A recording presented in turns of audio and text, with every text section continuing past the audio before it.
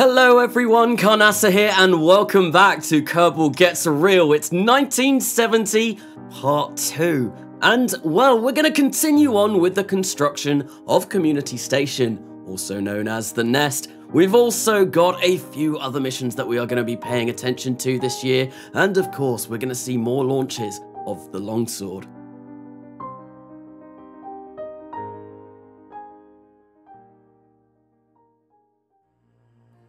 So we're going to turn to the first launch of this episode. This is going to be the Phantom, launched on the 20th of July on top of a Tranquility launch vehicle. This was the winner for the outsourcing competition for the power module of Community Station. So this was submitted by CJB407. Thank you very much for your submission. There we go. The fairings have now deployed and we can see this module in all of its glory. It is absolutely massive, absolutely huge, and well, it has got a ridiculous amount of solar panels, so this is gonna more than satisfy the requirements for a power module for Community Station. There you go, we can see them all deployed now there, looking very much like a flower, but there we go, we are about to dock to the station.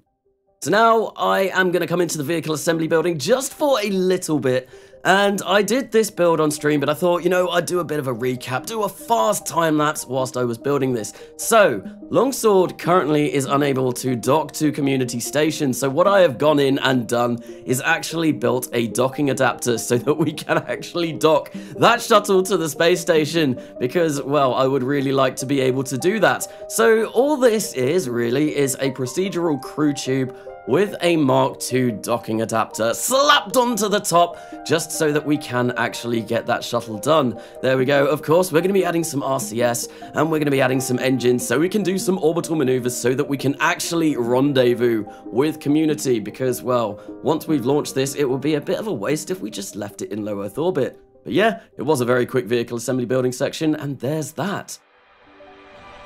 So now we're going to move on to the second launch of 1970 Part 2. This is going to be the Corzina Habitation module, launched on the 1st of August. This on top of an Icarus Super 66. So this is a fair whack heavier than the last module that we launched. This was submitted by Ash19256. Thank you once again very much for submitting this craft. There we go. Once again, the fairings have gone and now we can kind of see it.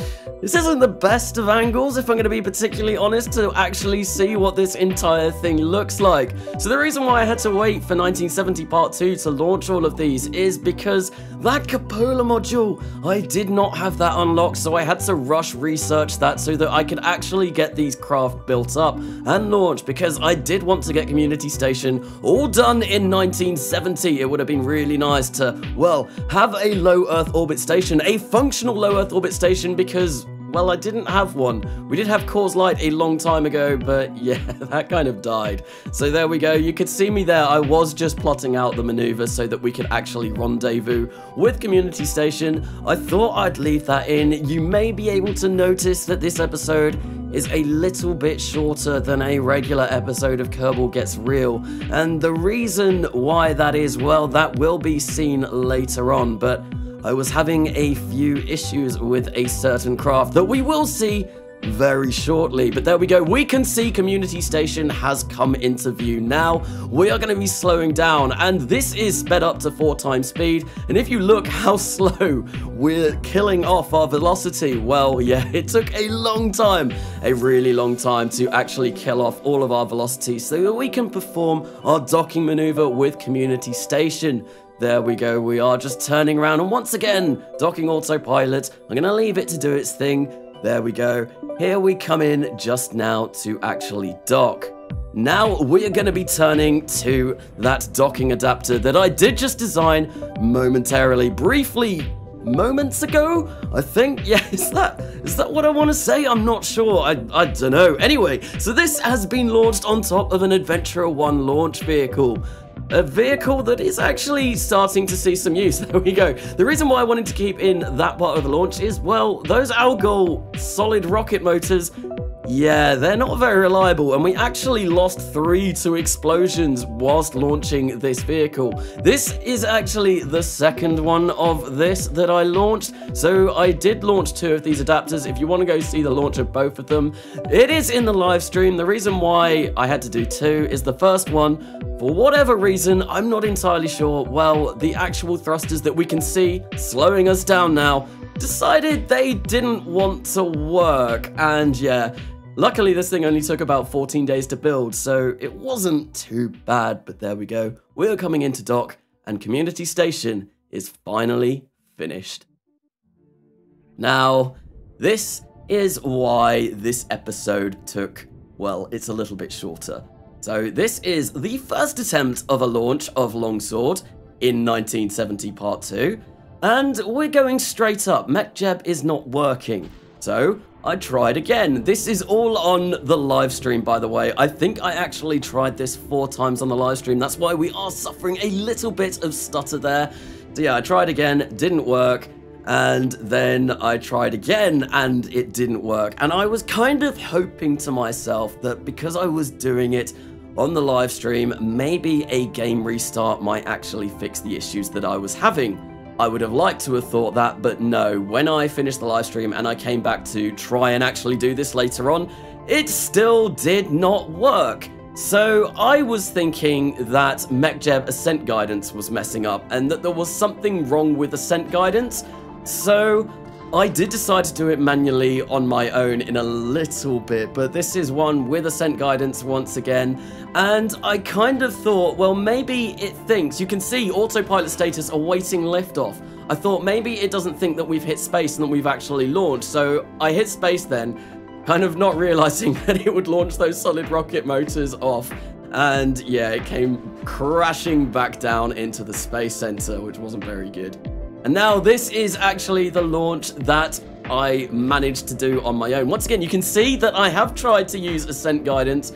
I noticed it wasn't working, so I turned it off. And then we're going to go swap over to Smart ASS and actually try and launch this manually. Now, I was a little bit concerned doing this because obviously the Longsword, it's got all kinds of weird center of mass and center of thrust. It's not the easiest things to fly, as you can see from me, well, flailing around basically there, trying to actually get this thing in the correct orientation that I wanted. But there we go, I have done that now. And we are on our way to space. So, because this is the first time that I've actually flown this manually, well, I wasn't particularly good at doing this, I guess. Yeah, it's actually coming back and trying to fly this manually wasn't great. You can see as well, there was another kind of weird thing. The craft kept disappearing in and out of view, and we are shuddering. The entire thing is shaking. And I don't know, well, at this point, I didn't know what was causing that. But I do now. I do know now what, well, basically what is causing that. If you look on the top right, you can see the Kerbal Engineer readout. So we are in biome water, but underneath that, if you look, it says situation landed. We are quite clearly not landed at the moment.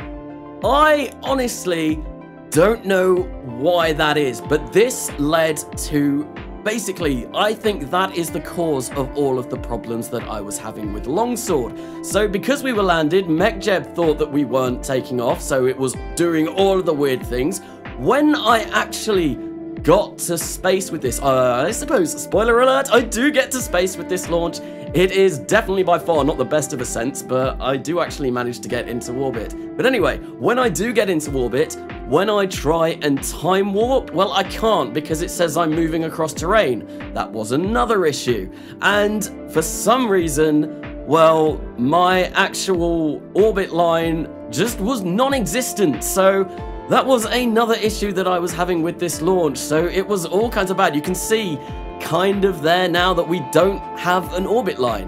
Where has it gone? What has happened? I really don't know, but yeah. So this happened with Excalibur anyway. I then tried to do it with Anduril, and it still did the same thing despite using a different craft, and I did it multiple times, as you saw, and then I decided, well, you know what I'm going to do? I'm going to go into the VAB and build a new one completely from fresh. So a completely fresh space shuttle. So I did that, I launched that, and I had the exact same problem. I honestly do not know what was going on with this. It was a completely fresh shuttle, so unfortunately, even though Longsword has only seen action in 1969 and 1970, it has been the death of Longsword. We will not see another flight of the Longsword, which is a real shame because this did take me an incredibly long time to actually build. To only have flown it, I think, 4 times, it was rather upsetting. You can see I am actually now coasting till we get to orbit again because, well, we are going down. I did keep firing up those engines to make sure that we didn't go too low, but yeah, we are going up now, and we are going to hit, well, that 140 kilometers, which means we are actually in space. Then I thought what I'll do is, well, we'll burn those AJ-10 190s again and actually try and get us into orbit. And I did get us into orbit, and another weird issue that I was having is that my orbit was changing all the time, despite not having anything going, no RCS, no engines on. So yeah, this whole thing was absolutely cursed. This was cursed, and as I've said, yeah, it's the end of Longsword. So what I am going to be focusing on, probably in the next live stream that I do, which will be on the coming Monday, well, I think I'm going to dedicate that to building a new shuttle. A better shuttle. A bigger shuttle. We'll probably be focusing on Mark III parts, but yeah, look forward to that in the next live stream. So now we are finally going to be launching the BKB resupply module, which, well, this got submitted in an outsourcing competition quite a long time ago. This was once again submitted by Ash19256, so thank you very much. And this is on a Uber launch vehicle. There we go. We can see the fairings kind of went, but they didn't. One of them decided to stay on, which led to all kinds of issues when I tried to actually get this into orbit. There we go, we can see that our translunar injection stage has gone, so we blew that craft up. Now we are going to be turning to the infamous egg, this on the 16th of November 1970. We've got a little bit of a maneuver to do just so we can fine-tune our approach to Saturn. Here you can see me really kind of just messing around with the RCS on the craft, seeing if I can get it in alignment with Titan's orbit. I'm gonna say I didn't do a particularly good job, so I kind of just left it as close to Saturn as I could, and I will kind of figure out that, kind of get to that when we actually get to Saturn. Hopefully it's not going to cost a stupid amount of delta V to actually correct our inclination when we get there. There we go. In 1,700 days almost, we're going to turn back to the Titan scanner. But now, the last event of 1970 Part 2 is Venscan arriving at Venus. This was an incredibly long burn, so I have cut out most of it. But there we go. We've got in a nice orbit, and we're going to scan Venus. So yeah, that was the end of 1970. Like I said, a little bit of a shorter episode. Not really an awful lot happened, except Longsword did do a die, which I am really not very happy about.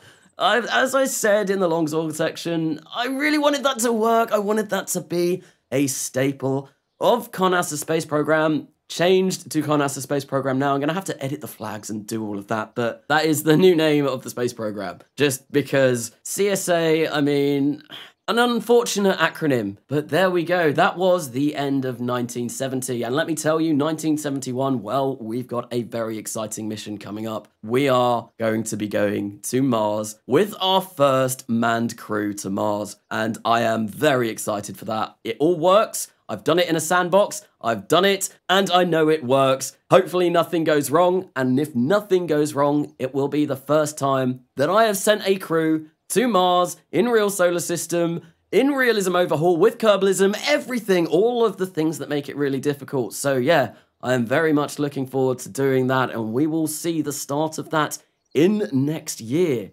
But that will come next year. If you have enjoyed this episode, why not give it a like? If you've really enjoyed this episode and would like to continue with the content on my channel, please do consider subscribing. I have been Karnasa, and I will see you later.